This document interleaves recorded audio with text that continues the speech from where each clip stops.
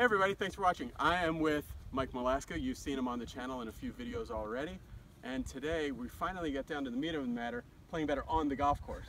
What a concept. I know, what a concept. So my head is spinning with some things, but I'm going to try to shut that off and play a little bit of golf and give you the added task of helping our viewers out through helping me. Okay, well, what do we got here? First of all, we got a par 3. It's about 190. Yeah. So a couple things you have to do. There isn't a right or a wrong shot. Yeah. So you got 190 yards. The pin's back left, which would say golf, you could hit a draw in there, great. But what shot do you feel comfortable hitting? Do you like to fade it? Do you feel like you're drawing it? So if we were out here playing today, you know, what shot do you feel comfortable with? So right now, what curve would you feel good with? Drawing slash pulling, I guess. Okay, fine. That's fine. Yeah. See, that's really honestly what's happening. Well, no, you have to be honest with yourself. Oh yeah. If you're going to play golf, folks, it's not about what you should do, it's what you can do. Here's where people get in trouble playing, is they try to make themselves hit shots they can't hit. Well, you're going to hit it bad. Yeah. Because you're not comfortable with it. You have to be committed, so you got to get committed to something. So you're just saying that a little pull draw is what you're comfortable with. Okay, so I want you to tee the ball up. Okay. Now, it looks pretty scary on the left-hand side, so I'm going to tee more on this side. That's, well, traditionally. If you're going to hit a draw or anything, you should hedge to the left because that gives you a better angle and more room. People who fade the ball will tend to get on the right side of the tee. But now, wait a minute, you've already screwed yourself up. Okay.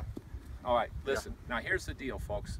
What you have to do, here's what good players do. So you just said, pull draw. Yeah.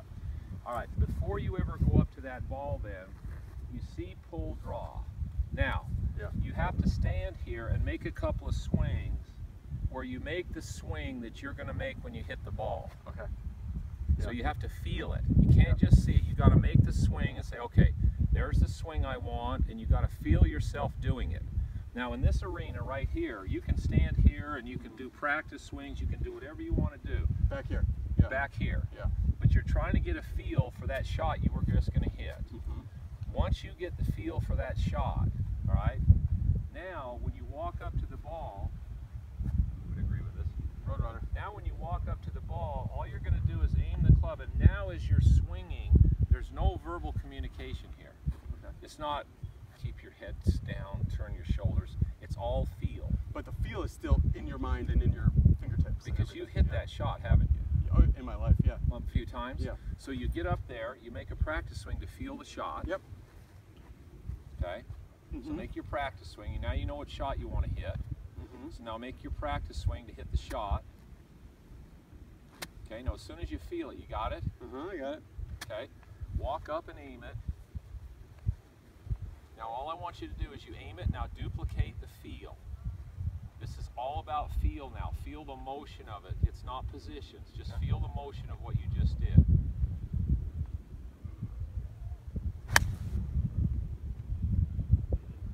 Oh my gosh. Hole in one. Did he get there? Yeah, yes. Okay, now here's what's interesting. Yeah. Everybody, here's what you have to learn. In golf, on the golf course, there's 3 emotions you can have. Yeah. You can be happy. Yeah. You can be sad. Or you can be neutral. Flat. Yeah. Okay, now neutral is an emotion. That doesn't mean you don't care. Yeah. It means you hit the shot, and after you hit it, you watch it, you observe it, you learn from it, and you either go, I really like that, and so you replay it in your mind, or you go, hey, I got a little ahead of that one. You turn around and make a practice swing and fix it. But it can't, the shot hit well or not hit well, can't determine happy and sad. The result out there doesn't matter. It doesn't matter. And here's why that's important. If you get up and you hit a ball and you hit it well and you're happy, and you hit it bad and you're sad, that puts too much pressure on you as you're making a swing. Because the happy endorphins, you want those. So now you're anxiety ridden because you want to hit it well. No, that's not what we're doing here. We're picking a shot, we're picking a swing, we're tying into the motion, and then we watch it. We don't react emotionally. We react, we learn from it, and if it's good, we maintain the feel, and if it was off, you turn around and you make a practice swing and you move on. So. Yep, that one I felt like the result was good. I just felt like it was a little not the feel I was trying to get. So you should have turned around and said, well, you actually got out ahead of it, which is why it went so low. Yeah. So you should have made a practice swing. So, well, yeah, I really wanted to be here. Yep. And then once you go, well, there's where I wanted to be, okay?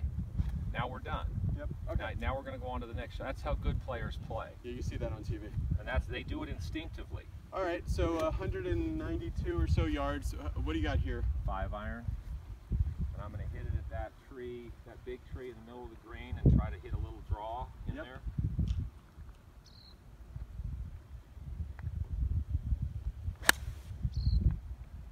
Wow, I wish, well maybe I will put a little Pro Tracer on that because that moved really nicely.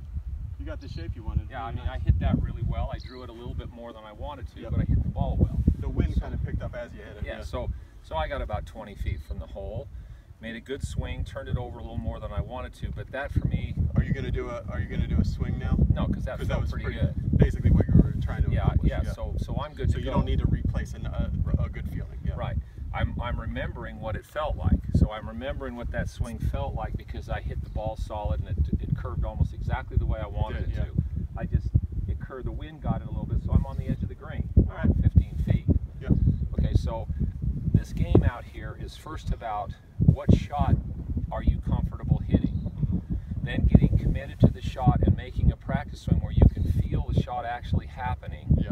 And then get up to the ball and duplicate the feel. Don't communicate what to do, duplicate the feel, then evaluate what happened, fix it, or enjoy it and go on. I had some problems recently, especially as an adult learner of the game. One pro was telling me, hey, when you go to hit the ball, you be completely mindless. Just do your normal swing, be completely mindless. And I hit the worst shots being totally mindless. No.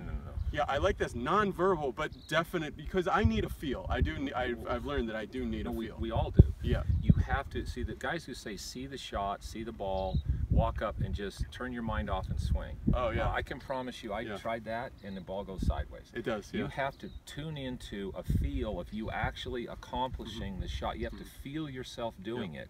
And once you feel yourself do it, then you go up, because now you've programmed your neurological system to make that move. Yeah. Now you go up and allow yourself to duplicate the feel. That's how you play. Cool.